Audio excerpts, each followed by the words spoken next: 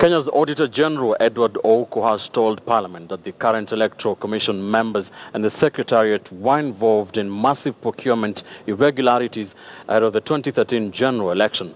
Ouko says lack of planning by the Commission and mismanagement of the procurement process saw Kenyan taxpayers lose 4 billion Kenya shillings through costly government-to-government procurement of kits. Patrick Amimo has the details. Thank you. Edward Ouko appeared before the joint committees to shed more light on the special audit report that he tabled before the National Assembly's Public Accounts Committee in June 2014 over the procurement of electronic voting devices. A Kenyan voter, Barasa Nyukuri, on Tuesday presented a petition before the joint committee seeking removal of current IEBC commissioners on grounds of incompetence and lack of integrity. Part of Nyukuri's evidence is also informed by the auditor's forensic report. Through the supplies branch. Is it ordinary for the commissioners to convert themselves to become a tender committee to approve the purchase of equipment? Was that their role? I think under normal governance structure, you wouldn't expect that. The auditor says in December 2012, the International Federation of Electoral Systems and the Commission's then ICT director warned BVR kits will fail since the supplier lacked technical capacity.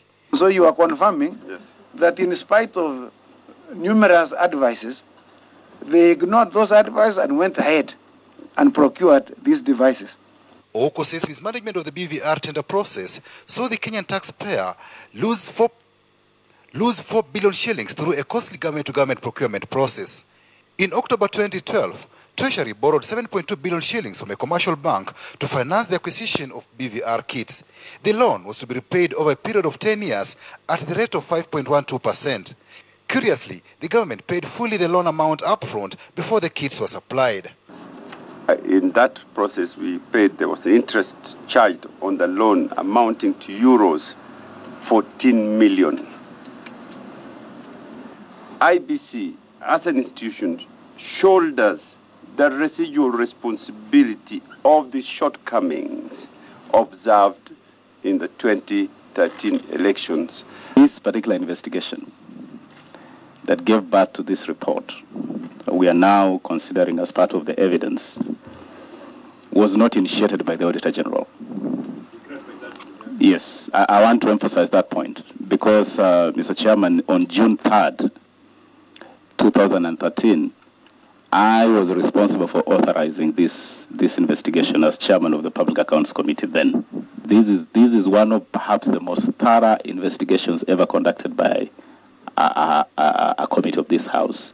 Going through this, there was total violation of the public procurement law. The issue of single sourcing, contrary to Section 74 of the Public Procurement and Disposal Act, should not have arisen.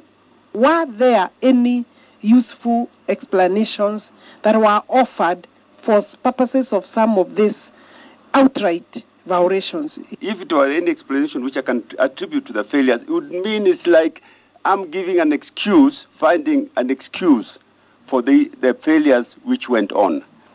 That's what you'd be asking me to do, and that is a bit difficult. The IEBC commissioners will appear before the joint committee next week. Patrick Amimo, KTN News.